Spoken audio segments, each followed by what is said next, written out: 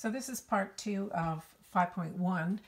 I'm going to go through an example of one, and we will be doing a lot more, like I said, with the next 3 lessons until you've got this nailed for all sorts of different types of rational functions. So the first one we're going to look at here is the graph of x squared minus 4. So x squared minus 4, it's a parabola shifted down 4 units. And what we need to find are these little circles here, which are the invariant points. And again, I remind you that an invariant point is just a point that when you take the reciprocal of it, you're still going to be in the same place. So for instance, 1 over 1 is still 1. So I want to know at what x value will the height of the function be plus or minus 1. And that's an easy calculation for you to do. You just set p at x equal to 1 and solve for x. So I would have 5 is equal to x squared and x is equal to, don't forget, plus or minus root 5. So that means that this point here is going to be the root of 5 and 1. And this one over here will be negative root 5 and 1. Same thing I'm going to do for when is it equal to negative 1. And I bring that over and you're going to see that it's going to be plus or minus the square root of 3. So this would be, this point here would be the root of 3 and minus 1, and minus root of 3 and minus 1 over here. So when I go to sketch the reciprocal function now, I want first of all to move those zeros of the function, which are plus and minus 2 here, and I'm going to move those down. So I do a dotted line. I'm going to write it right underneath. It helps you to sketch the function better. So here's my x equals 2, x equals negative 2. Those are now my vertical asymptotes. And I'm going to start with this point here. So this point here is negative 4. And 1 over negative 4 is negative 1/4. So that means this point here is going to be a point on my function, negative 1/4.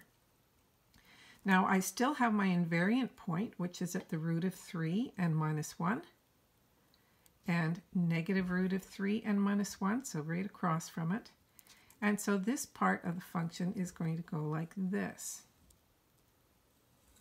So I'm keeping my invariant points, those little red circles, they're still here on the reciprocal function. And the other 2 points are also going to be on the function. And note that these ones are on the inside of those asymptotes. So, because I have, this is 2 here. This is the root of 5 and the root of 3. So the root of 5 is going to be out here. So let's put a little dot here and a little dot on the other side here. Those would be just the same points that I've transcribed down here. And at this point, the function is increasing, so that means on this side it's going to be decreasing. And it's also going to approach the asymptote, the horizontal asymptote, y equals 0.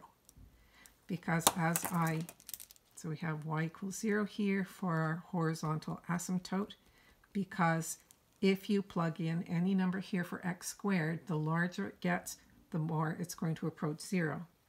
Okay, so let's talk now about the zeros and such for each of these functions. So we're going like from this column right over to this one here, okay?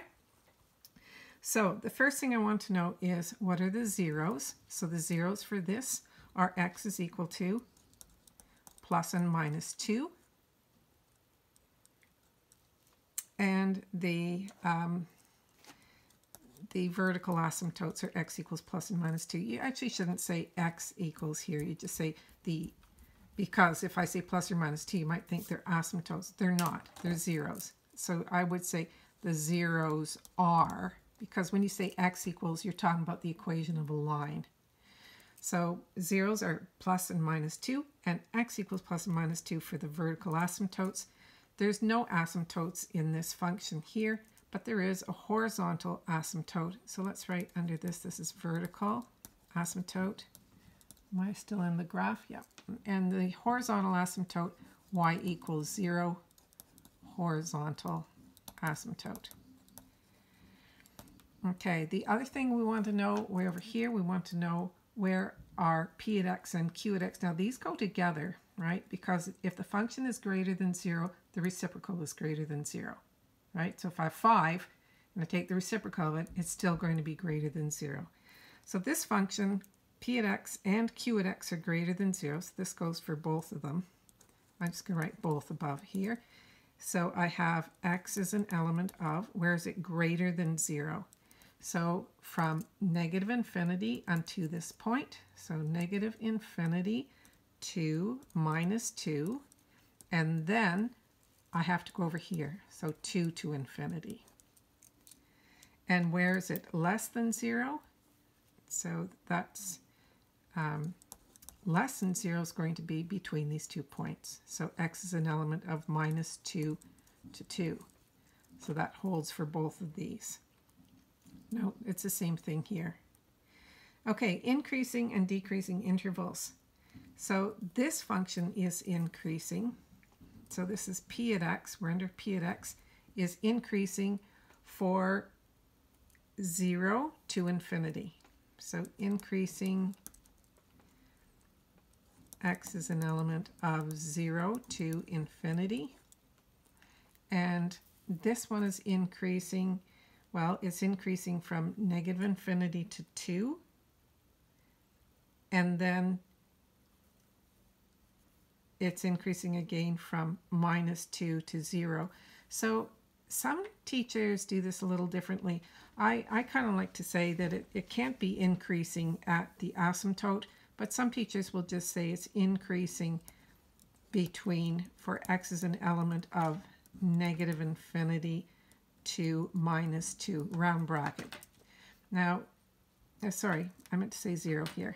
So sometimes your teacher might just say, yeah, it's increasing for that entire interval, but I tend to like my students to say between minus infinity to minus 2 and minus 2 to 0, because it's neither increasing nor decreasing at x equals minus 2, because that's where there's an asymptote. So you can check with your teacher on how they would like you to explain that. Okay, decreasing intervals. So we had increasing from here to here, and decreasing on this one is going to be decreasing between negative infinity to 0. Negative infinity to 0. And this one is going to be decreasing from 0 to infinity. So notice the increasing became the decreasing interval of the reciprocal. The decreasing interval became the increasing interval for the reciprocal. And that's just the way it goes, right? We've already learned that. Okay, so the point where y is equal to 1, those are the invariant points. We calculated them up above. So in this one it was y is equal to 1 at root 5 and 1, and minus root 5 and 1, and it was equal to negative 1 at root 3 minus 1, and negative root 3 and minus 1. Okay, so that works for both of them, right? P at x and q at x. And finally, the domain and the range. The domain for this function, domain, x is an element of real numbers, right? Well, we're not going to say x, we're going to say g at x, or p at x here. P at x is an element of real numbers. No question there. And what is the range for this function? Well, p at x is an element of real numbers such that, now we do have a restriction because the range starts at minus 4. So p at x is greater than or equal to negative 4. And that covers that domain and range. And the domain and range for a reciprocal function, so the domain here is going to be, well, let's take a look. What do we have for our domain? So domain is q at x is an element of real numbers. Q at x is not equal to plus or minus 2, right? That's your domain. You have no values here, but values everywhere else. And the range is going to be q at x. Now we have a couple of things here to look at.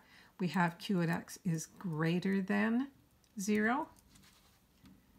So greater than 0 and less than, this was 1/4. Remember this point here.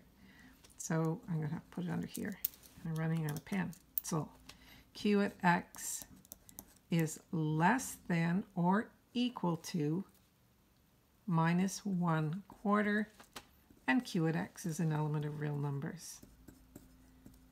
Okay, so hopefully that helped you out to do. This was the exercise that was in 5.1.